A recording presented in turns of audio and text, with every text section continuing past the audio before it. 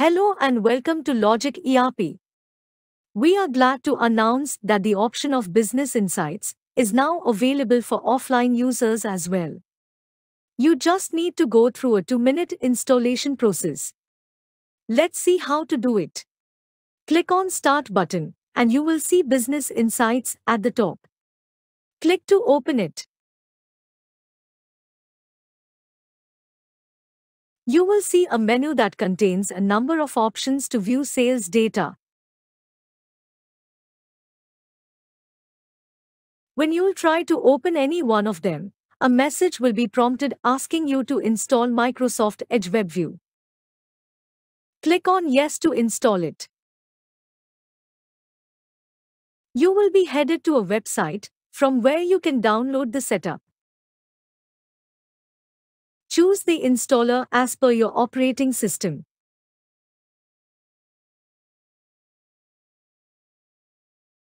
Accept the terms and conditions. The installer will be downloaded.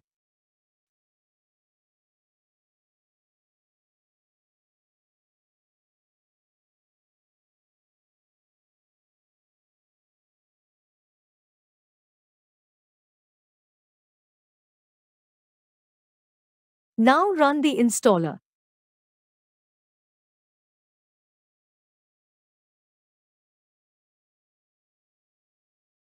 The installation process will take about a minute.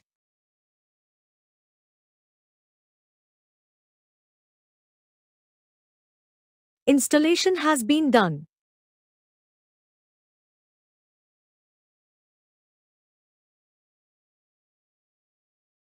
Close the Business Insights window and open it again. Now when you will try to open any of the reports, the message of installation will not be prompted. Click on Generate icon to create the report. The Live Sales option shows you the sale of current date and time. You can see the highest bill value and highest bill quantity of the day. The total sale of the day is also being displayed in value and quantity. Then you can see 3 graphs on the basis of quantity, number of items, and bill value. Hover the cursor over the graph to see the data in numbers.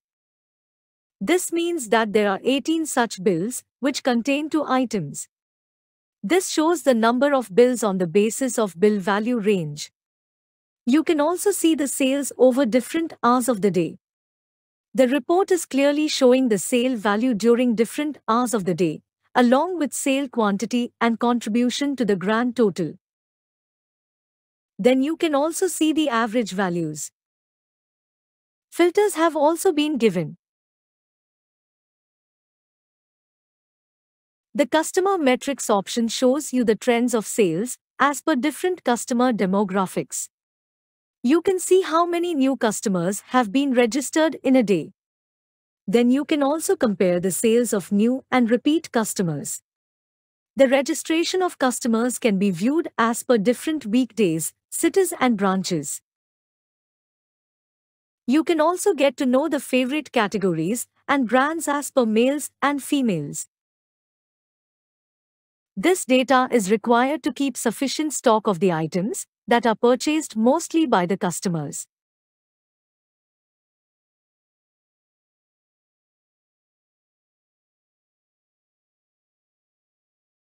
The sales have also been bifurcated according to the age range and birthdays. The Store Performance option is used to analyze the performance of a branch. It will automatically show the data of the branch that you are currently logged into.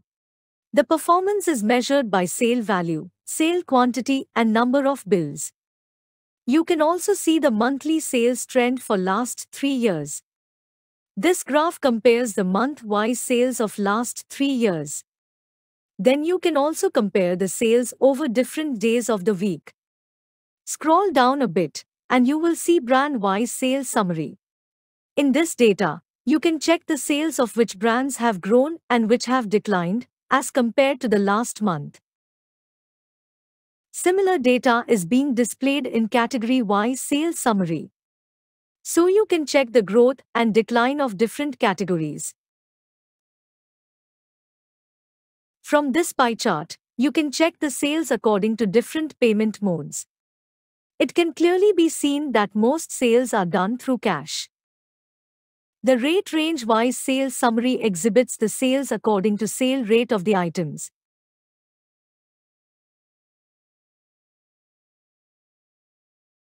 The last 4 graphs in this window depict the top 10 brands and bottom 10 brands, and the top 10 categories and bottom 10 categories.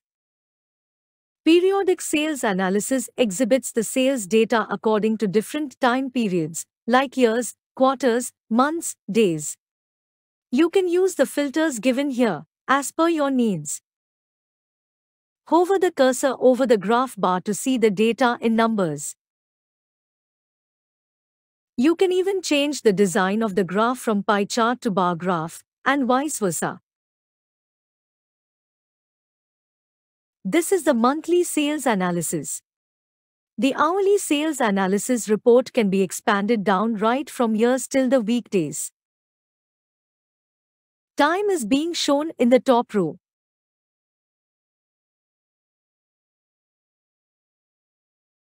So this is the sale data from 11 to 12 a.m. on a Saturday in the month of May.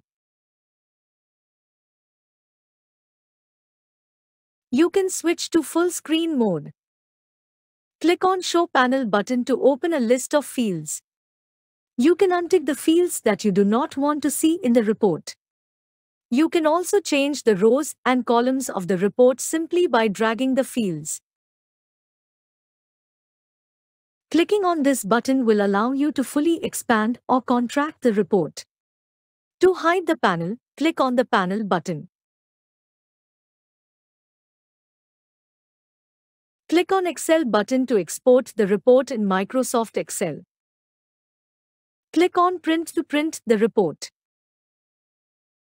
You can also choose to view the report in tree-style format, which is more easy to understand and comprehend.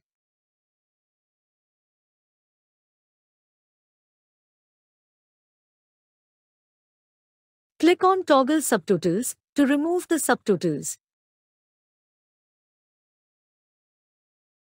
Now only grand total will be visible.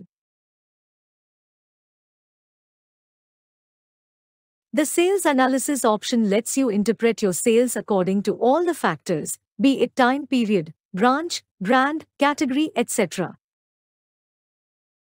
You can switch to category-wise sales analysis from brand-wise analysis and vice versa in a single click. The detailed sales analysis report lets you view the sale data according to all the factors in a single report. You can expand down the report accordingly. You can also remove or add fields simply by ticking and unticking them. So categories have been removed from the report.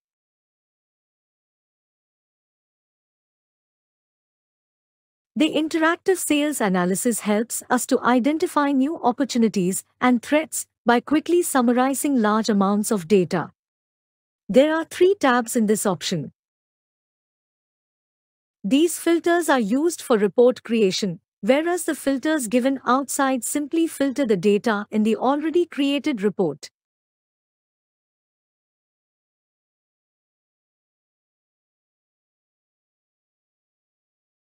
You can see the total sale value, quantity, and bill count. It is clearly being shown that there is a growth in the sales as compared to last month. There are more time periods to compare with the current one. You can also see some average values. The Sales Analysis tab gives a deeper comparison, in contrast to the Sales Summary tab. There are different graphs for yearly, quarterly, monthly, and daily sales analysis. A line graph has been used for comparing sales of every month of the year.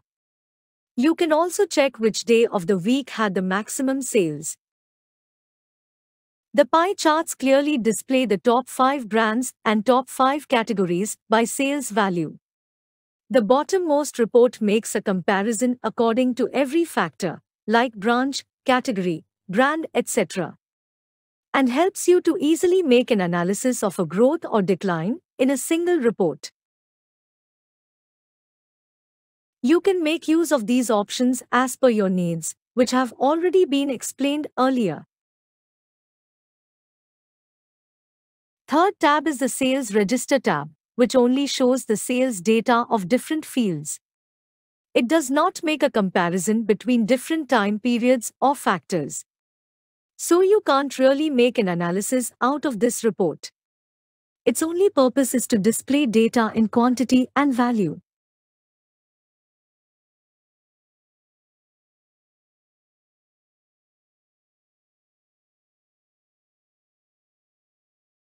You can export the report into Microsoft Excel or also choose to print it as it is. Thank you for watching this video. For more software-related updates, kindly subscribe to the channel and hit the notification bell icon.